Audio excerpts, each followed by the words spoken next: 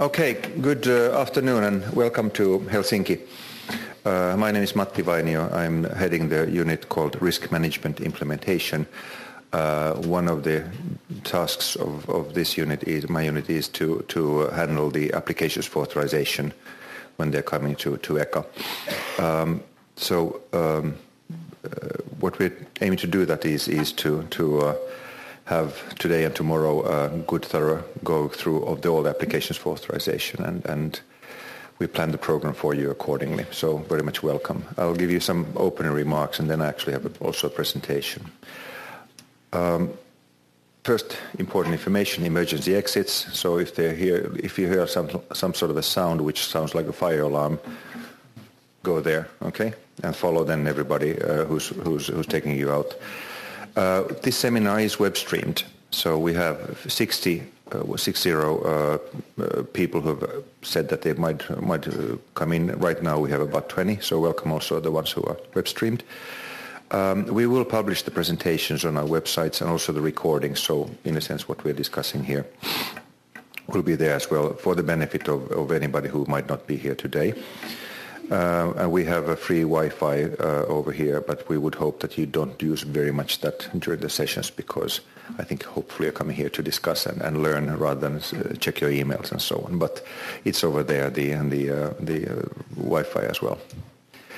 You have a badge, I hope all of you, looking like this. And then we have a double security over here. So you have another badge which is called visitors. That visitors badge you need to leave on the reception when you leave from here tonight, and then you need to get it back again for tomorrow. But the other badge you can keep, of course, and please keep them visible. If you smoke, then there's one special place for that, very badly hidden, besides the restaurant, the first floor terrace. I'll give you the special pass for that. You'll authorize to do that only in that case. My jokes aside, the place is pretty free and the sun is shining, so smoke happily over there. Dinner cruise, we have thought it would be nice to have a dinner cruise, and we will have one. We have about 10 people who still have not paid for the dinner cruise. So the ones who haven't paid, can you use the next coffee break and pay it? Otherwise, I have to pay it from my own pocket. And I would not like to do that, so if that's possible. There are a couple of people who've said that they unfortunately, either they're not coming at all or they cannot make it. So there are actually one or two extra places tonight if you want to join us. So even if you have not put your hat out for that, you can still join us tonight. It's 50 euros, including, of course, the meal. So please do that. If anybody brought white wine, please can you raise your hands? White wine. Red wine doesn't have to be chilled down, but white wine. If you have not given your bottle of white wine to somebody, please give it to Sanna. We'll put it to the fridge, because white wine is much nicer to drink cold than warm. So if you haven't done it, so please give it to her. So in a couple of hours it will cool down. Okay, and then we have the feedback form, which you should have in front of you. So I think it would be very good to fill it in before tonight. So for this day's program, I don't know how much wine we drink on the boat, but in any case, good to remember tonight before you leave to do the information feedback form. So we get the feedback and we can develop this further. Okay, those are what I call the bare essentials. I'd like to also, before we go to a bit more to the program, introduce you Hugo Watershot and Erwin Annis, who are going to be the co-chairs over here on many sessions. And then Sanna Henriksson, who's on my left here, and Philip Hennig over there, who are very much putting the program together with many of the other staff as well. So any questions you might have during the coffee breaks and so on, please ask them as well. Now, concerning authorization, it's a new process with high expectations, and it's maybe good to remind ourselves that the main goal of authorization is actually to substitute hazardous chemicals, however, while ensuring the function of the internal market in the EU. So it's a balancing act at the end of the day. It's new to all parties. It's new for us in ECHA. It's also new for the Commission. It's new for the committees. and it's obviously new for the applicants and the third parties and so on. So we are learning by doing, and today, for instance, is one of those places where we can learn by doing. There is a need for, because of that, a lot of communication, pragmatism, and sharing of experiences. They all play a key role. And by working that way, we have mostly, not completely, but mostly clarified the uncertainties in the last couple of years. Every year there's a new couple of things coming up, and we'll have to sort those out as well. But many of the things which were uncertain, I think, are now much more clear. The first cases that have gone through show that the application process itself is working quite well, it's transparent and predictable. The public consultations have proved their value. There isn't clearly an incentive to substitute, but at the same time it's done in a way that it is what we would call fit for purpose. It has clearly improved risk management measures, and you'll get hearing about that as well. And it's clear that with the cases which have a good justification, so they will get an authorization. We have some examples of that already. The state of play at the moment, since the beginning, is that we have received 28 applications for authorization so far from 44 applicants. Some of the applications have been joint for 9 substances and altogether for 56 uses. The Commission has decided on 4 applications so far, and RAC and ECHA have issued opinions. Almost all of these applications now. There are 1 or 2 uses left, but mainly it's done the bulk already.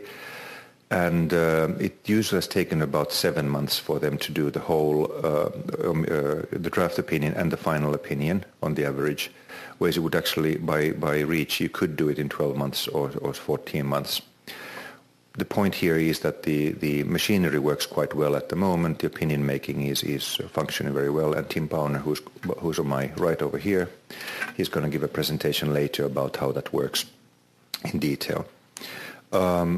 And so far, all opinions have recommended an authorization. So there has not been so far what we would call a negative opinion in colloquial terms.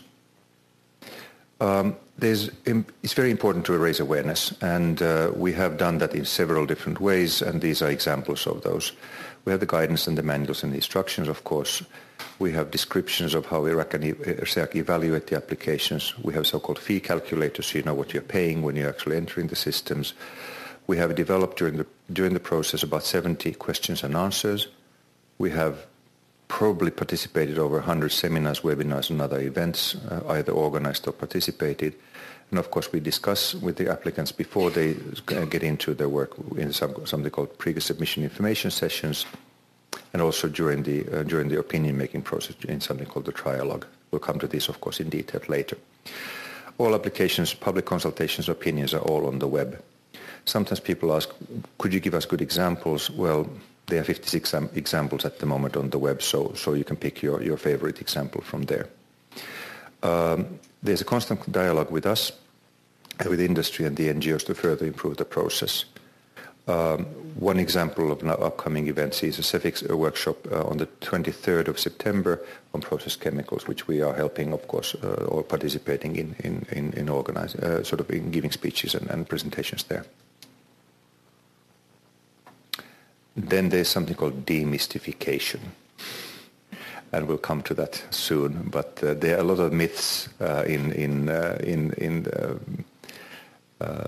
application for authorization process, and this particular workshop, hopefully a seminar, demystifies hopefully a lot of things. There are a lot of things which are said to be there which are not true at all. But we'll go through these kinds of things. Excuse me. About the transparency. The slide over there tells you what the situation was in the beginning of the process and what it is at the moment. The main thing is that if you look at the current applications, 96% of the sections in 9 and 10 of the CSR are so-called not blacked. In other words, they have the text is, you can read it, and then 4% is blacked. Now, what information is blacked you can see yourself.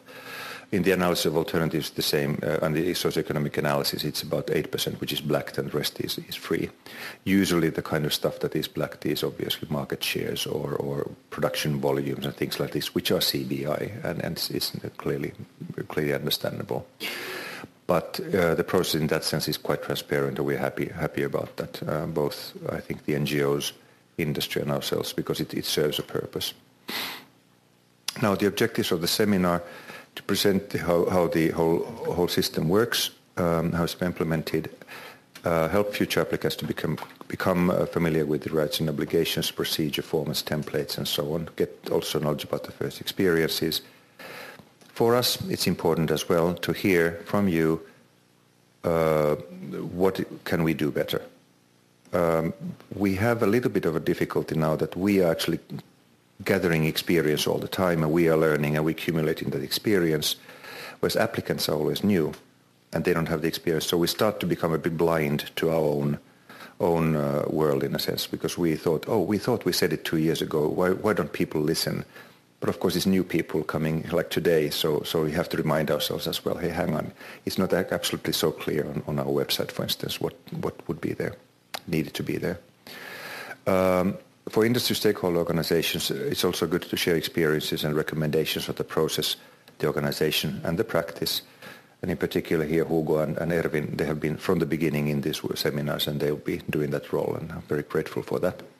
Consultants, advisors give fit for purpose information to demystify. And today we have 4 consultants here. Maybe you want to raise your hands. Four consultants who have been here before. I think 4 would be here. And we had a bit of a discussion that, because this is, of course, for new applicants, so what is the point of having consultants who have been here before? And we thought it would be useful for them to be here so that they can also share their experience, and we have a special kind of session tomorrow where they share also their experience in hindsight, in a sense, and that's quite useful, we thought. For all the future applicants as well. They are not here to market, of course, their own services. That's absolutely clear. But in any case, the whole point of the objective of this whole 1.5 days is to ensure that the application system works from everybody's point of view, in particular now from the applicant's point of view. The way we work is we keep the presentation short. We will not repeat what is in the guidance documents. We trust that people have gone to school and they can read, so that's fine. We'll allow ample time for discussions and questions and answers, and then if you hopefully get your feedback then on anything that we have on our web form, or you can also, of course, send us an email afterwards. So that's the opening part of this, and then I had a first presentation as well. Earlier we had it so that I think it was Jack de Bruyne who opened it, and then I gave it the next presentation, where it's going to be me twice. So if we just change it over to the next slide.